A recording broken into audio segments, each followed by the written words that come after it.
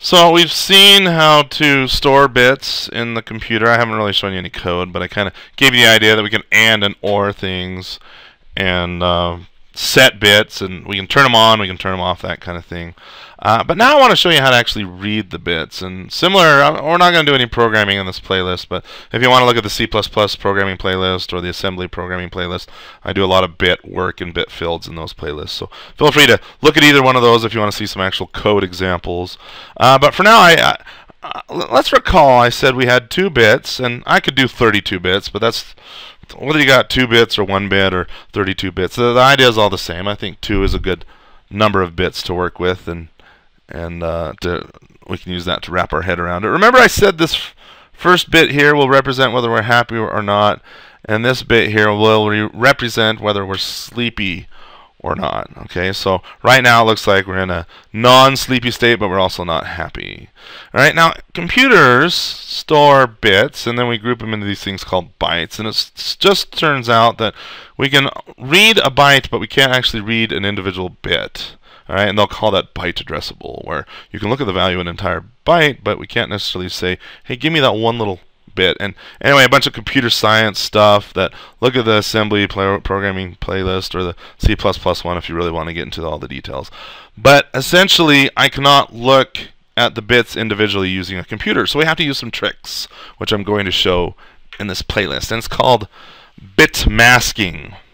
All right, so let's say I had a chunk of RAM 2 bits wide, and you wanted to know what's in here, but you can't see into it. Right? It's covered up, it's dark. Right? And you want to know, say this is Jamie's state, okay? And we want to know if Jamie's happy. Right? Well, that means I really don't care about this sleepy bit. Here's the happy bit. I want to know if this bit is turned on. How can I, using AND, OR, NOT, or XOR, how can I use those to try to figure out the value that is stored right here? And there's a few ways we can do it, but the most common way is to use bit masking. But first of all, before I tell you what bit masking is, pause the video and think about it. How can I use those operators using other binary values and figure out whether or not Jamie's happy or not? Pause the video, think about it. Do you ever wonder if I pause my recording and when I tell you to think about it? Nah, anyway. Okay, I hope you paused the video. I hope you thought about it. Maybe you came up with the right answer, maybe you didn't. Let me show you how. I am going to take an AND, and I'm going to AND this mysterious value with a 0, 1. And we call this the mask, if you would. All right, and I'll get into a bigger example why we call that the mask. But we're going to mask. Ooh, that sounds so intense. All right, and I still don't know what's in here, but I can see what I'm masking it with, and then I can also look at the result.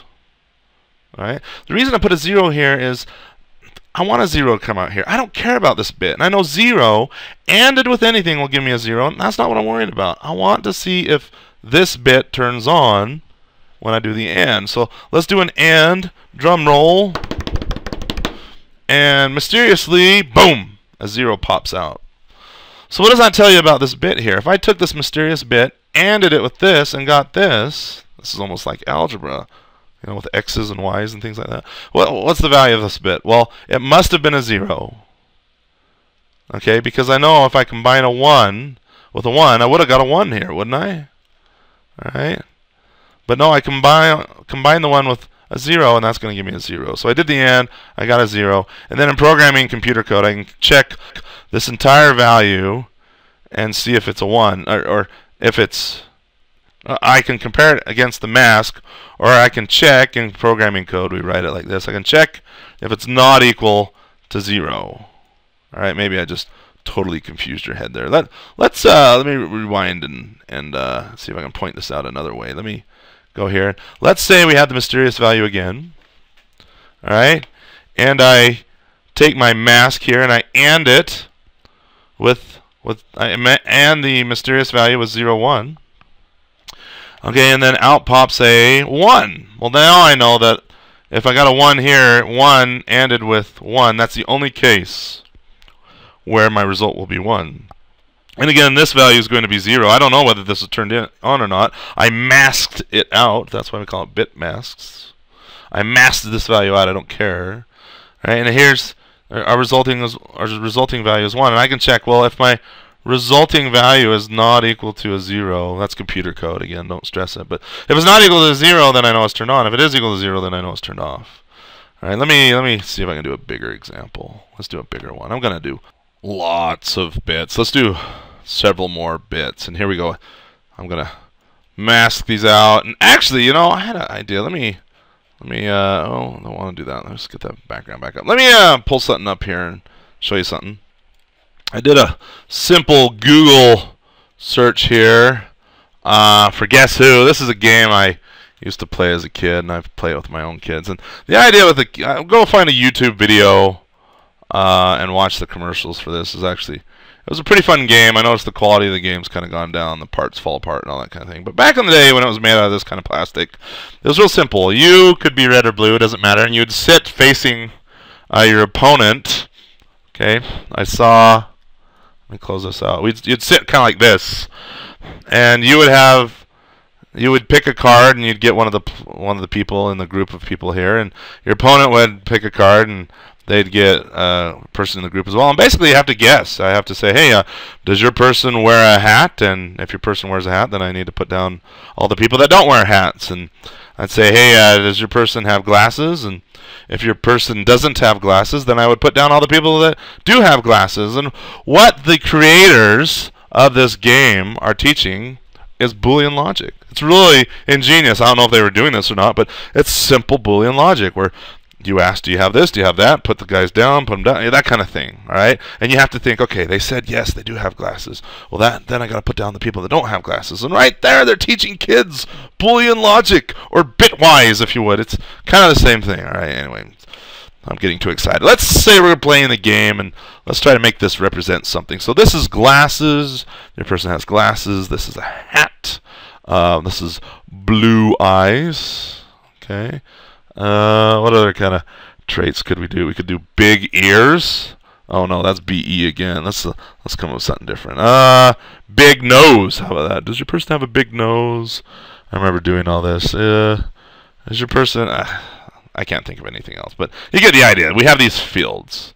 Okay, and we don't know. We're playing our opponent here, and we don't know whether they have a hat or not, or big ears or not, or what is it? Big eyes. I said this is big eyes. Okay, and let's say we're playing them, and instead of playing them, we're going to use a computer here. And we're going to say, I want to know if their opponent. I want to know if my opponent's person that they picked has big eyes. So using the logic we just talked about earlier in this video, doing masking. I need to mask out this value. How would we do it? Pause the video and think about it. Okay, it's pretty simple. I say 0, 0. I'm going to put zeros on all the bits that I don't care about. All right, and then I put a 1 here. And then I just do a simple AND operation. All right, and the reason I'm showing you this, it's probably better for you to go to the assembly programming playlist and actually see this in action in the computer. But basically, we can't look at individual bits on a computer. We can look at bytes, which is 8 bits. Now I haven't done 8 bits here. I guess I'm close. I got 1, 2, 3, 4, 5, 6, 7. All right, we could throw an 8th bit out here. Why not? There's an 8 bit. All right, so say we have this byte that stores all the state of our opposing player. And I want to know if this bit is turned on. Well, then I just set all these to 0, and I know that 0 ANDed with anything will always be a 0. 0 ANDed with anything will always be a 0. 0 ANDed with anything will always be a 0, and so on and so forth. All these will be 0, and the only thing I'm going to get out is this one little bit. Okay? Now let's say out pops a 1. Then we know that the person has big ears or big eyes, whatever I said this was. Okay? Now that we have the 1. And in computer code, we can say, is that not equal to, this is how we write it in computer code, is that not equal to 0? If it's not equal to 0, and it's not 0, in order for this binary value here, all of these would have to be equal to 0. Okay, but since it's not 0, that tells me I have their person has big ears. Okay, let me say that again. This value here, again, we can look at this as a decimal number. What decimal number is this? We could, this is 2 to the 1. Here, I'll take the time to actually do it correctly. This is 2 to the 0, which is 1, 2, 4, 8, 16, 32. Okay, this is actually a decimal number 32, and 32 is not equal to 0, and the program will return false. Okay, and that basically just tells us, hey, that bit's turned on. All right, I hope that makes sense. What if we got a 0 here? What if we got a 0 here? Well, is 0 not equal to 0? Well, that's false, because 0 is equal to 0.